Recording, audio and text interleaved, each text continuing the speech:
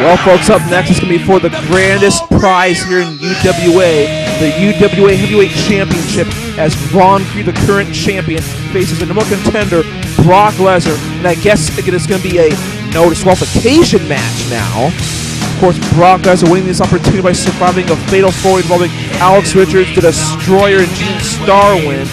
This could possibly be Vaughn Kreed's toughest test to date as the UWA champion.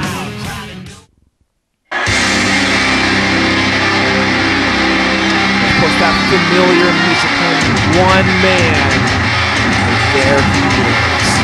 Obviously, I'm not the founding member of the Vaughn Kreed fan nation, but this man still gets the job done.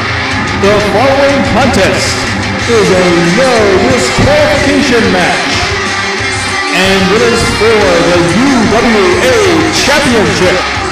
On his way to the ring, he's the current UWA Champion. From Los Angeles, California, he's the one-man mission, Vaughn Kreed. Folks, if you actually ask me to list all the reasons why I just happen to despise this man, then all those lists of reasons will probably extend to the rest of Vaughn Kreed's entrance, all of Brock Lesnar's entrance, probably at least a good portion of the rest of their match here tonight. But the thing is that drives me crazy the most about Vaughn Kreed, I'm sure you guys all will agree, is this man is in cahoots with the owner of the UWA, so you know this guy's going to get special treatment. You know this guy's going to do whatever he can to keep that title, even though he doesn't deserve it. I mean, many people would still argue even Alex Richards is more considered the champion. On his way to the ring, he's the challenger from Minneapolis, Minnesota, Brock Lesnar. So many of you may agree that Alex Richards deserves to be the new UWA champion after he actually already made Vaughn Kreed tap out back at Claim to Fame until Mitch Lawson stopped the match in order to resume because he claims he saw Alex Richards illegally put on the STF somehow. But folks, whether you like it or not, Vaughn Kreed's UWA champion, and obviously the sketch circumstances how he won that title. And that very title right there, folks, the UWA Championship. That's what it's all about here in UWA. As referee Robert Sweeney displaying the hardware this evening. And there's the bell. Oh, look at this. Vaughn Kreed wasting no time trying to hightail it out of there. Brock Lesnar just daring him to get in the ring. Oh, look at it. He's already getting weapons out, and Brock Lesnar is thwarting his attempts to use those weapons. And of course, this is professional wrestling, folks. You know there's always going to be weapons underneath the ring. And you know every wrestler is going to go for those weapons, especially in these no disqualification type matches. Oh! Already not looking off to a good start for Vaughn Kreed, that's for damn sure. Well, folks, while you like Brock Lesnar or while you hate him for his WWE exploits, the fact of the matter is that this man right here is going to dish out Vaughn Kreed's just dessert here tonight after what he did to Alex Richards by screwing him out of the UWA Championship back at Claim to Fame. I mean, you saw what happens when men get in that ring with Brock Lesnar. I mean, they literally bring the house down. I mean, you saw what happened when Brock Lesnar fought the Destroyer back at Claim to Fame. These two men literally destroyed, collapsed, just imploded the ring. And that match was rendered a no contest. Oh! Van Creedinator by the with the chair. Barely even a 1 count. I don't know what Creed was thinking about that early ass pin attempt.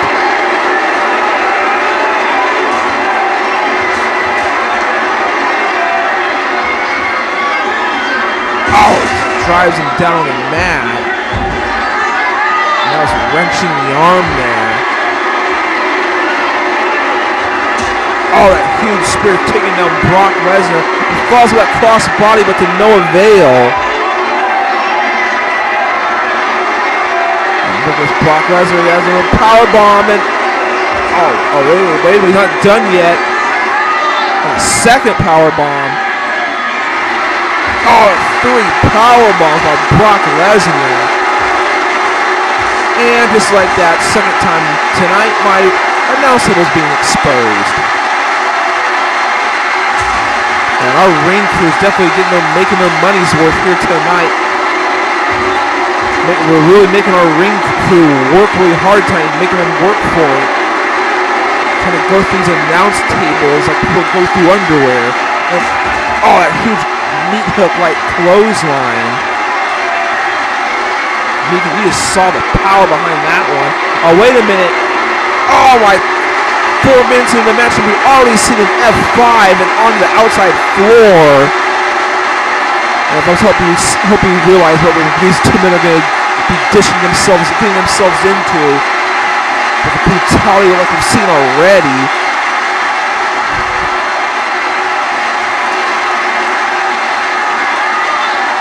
And now finally going back in the ring perhaps.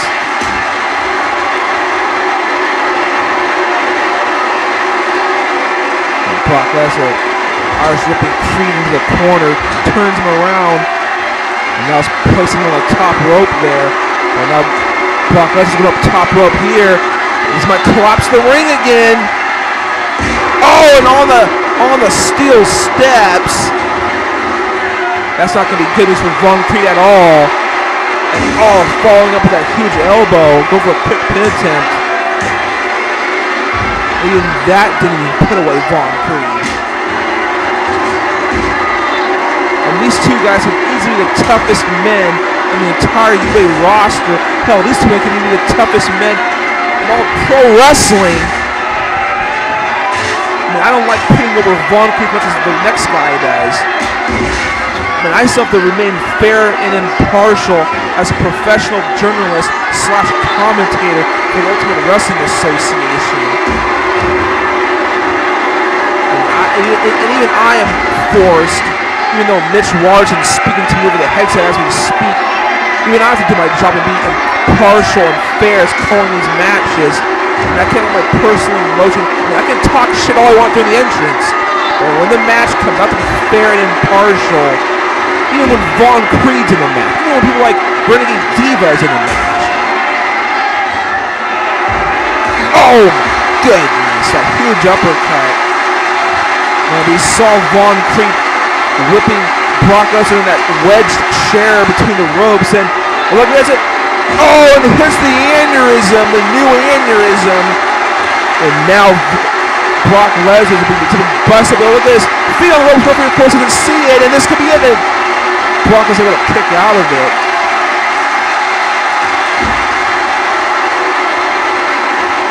Now, folks, I'm sure you're all wondering why it seems like almost every year, like clockwork, like around November, December-ish, like every year, Vaughn Kreed always switches up his aneurysm.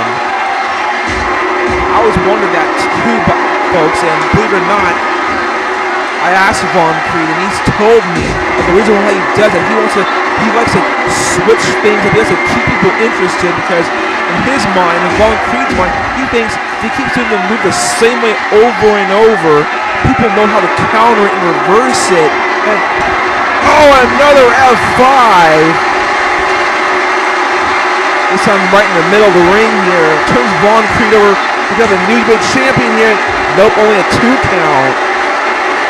That's now 2 F5s Vaughn Kreed's been on the receiving end of. And still this match is still continuing.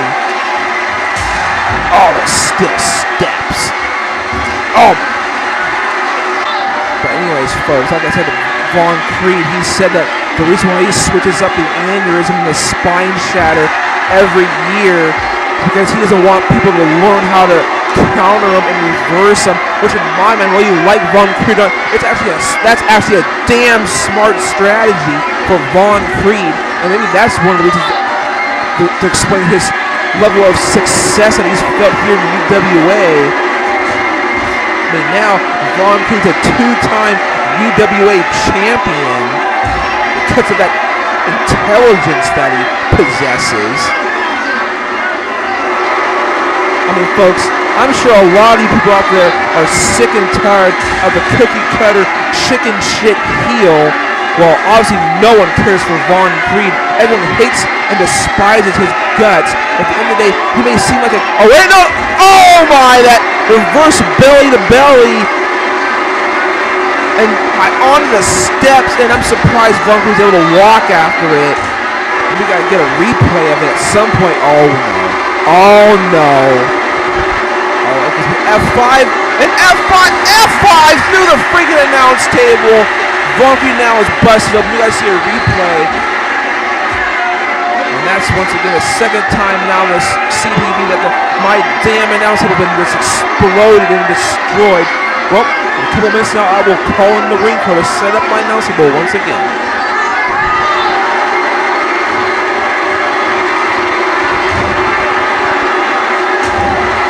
And Brock Lesnar is able to fight. Just brutalizing the one-man nation here. Folks, I gotta tell you, I've seen Vaughn Kreed in so many brutal matches. I don't think I've ever seen Vaughn Kreed ever brutalized like this before ever in my life. Usually Vaughn Kreed, he uses his tactics and shenanigans to avoid matches like this. I'm starting to wonder if Vaughn Kreed was wise enough to tell Mitch to make this a no DQ match. We've already seen him get put to the superplex on the steps. We saw a release of belly to belly through the stair steps. We saw 2 F5s and a third one through the announce table. And I think that back suplex might be able to also shift to the steel steps as well. Alright, let's get back in the corner again. Now placing him on the top rope here. Oh my God! Suplex again on the freaking steel steps. Oh wait a minute! That shooting star press. That's gotta be it, folks. We have a new champion. Oh wait a minute! Vaughn Kreed's able to kick out.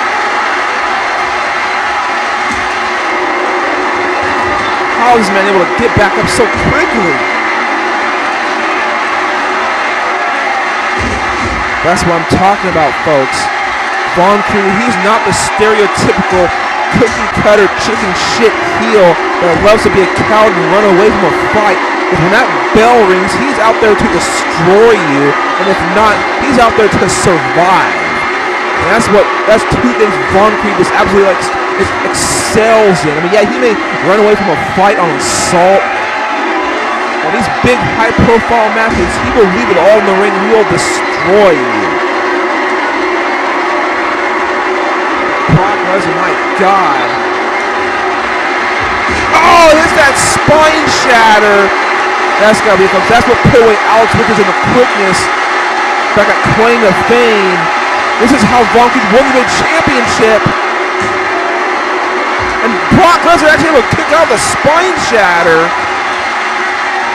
Brock Lesnar able to kick out what Alex Richards was unable to kick out of.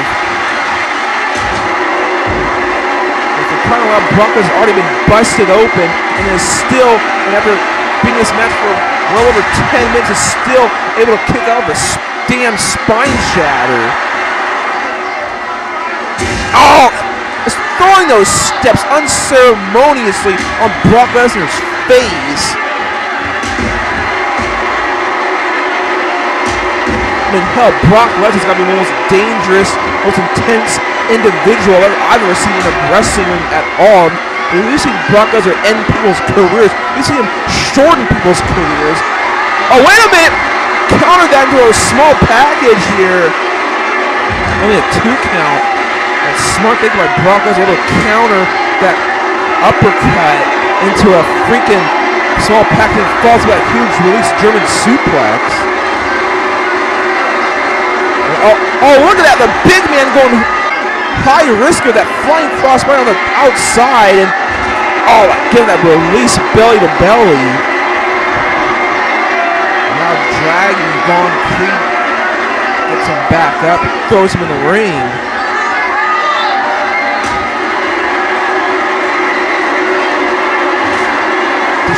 Shots to the left and right.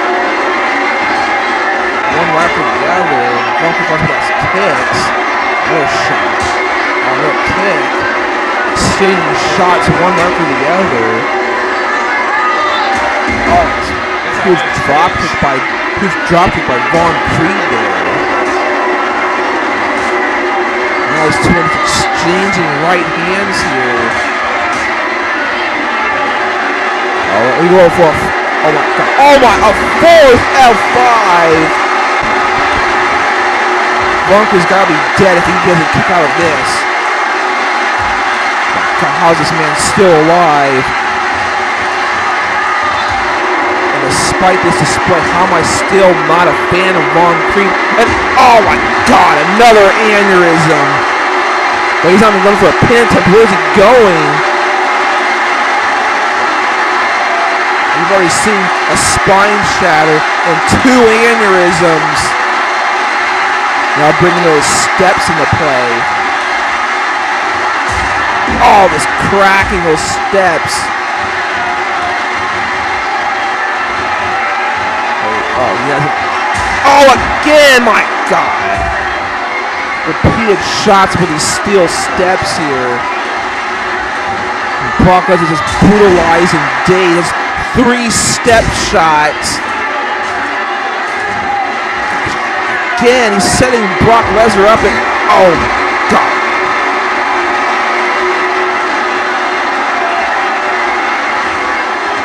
Again, just get rid of those freaking steps. That's 4 steel step shots. Never seen that much brutality by the steel steps since we fought Planet X the first time back at Hell Night Bash of 2008. That's the 5th shot by those steel steps. But even back then, he only used the steps 3 times in a row when we fought Planet X. And oh, number 6 with those steps. He's already busted open enough as it is.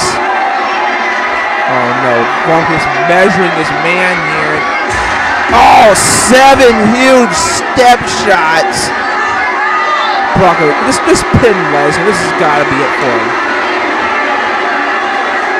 Can't believe he went through this far already. Oh my God. That's got to be it for Brock Lesnar. He's got to be concussed at this point. Oh my God, the freaking spine out of the steel steps! Oh my God! I've never seen it like a spine chair like that before. Oh, just like that. Vaughn Kreed retains the championship after 7 step shots, and then ending with a spine shatter through the freaking steel steps.